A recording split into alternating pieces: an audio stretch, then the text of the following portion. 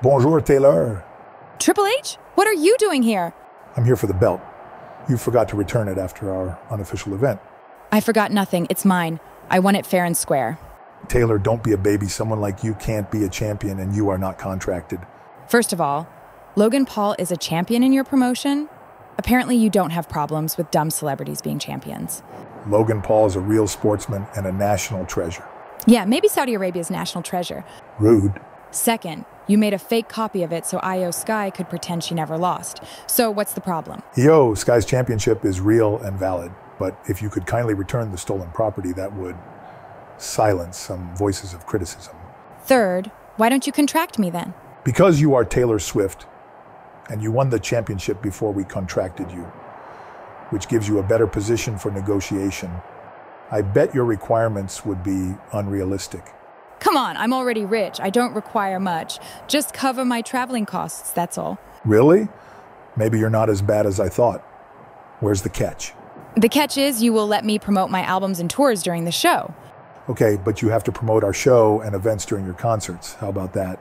Sounds fair. Then we have a deal. I'm sorry for the misunderstanding. We were wrong thinking you are detached from reality. No problem. I'm glad we have an agreement. Oh, one more thing. It should be obvious, especially in this business, but I require health insurance. What? Okay, lady, you are bonkers. Even I don't have health insurance. It's against everything Ellie believes. You're an idiot. Goodbye. So what? You stole the championship from us and put it in the trash? No. If you don't want to manage it, I will. I'm choosing my opponents myself for the title match. Then why don't you prove yourself by choosing one of my workers? Sure. Who would you like me to defeat? This is Rhea Ripley.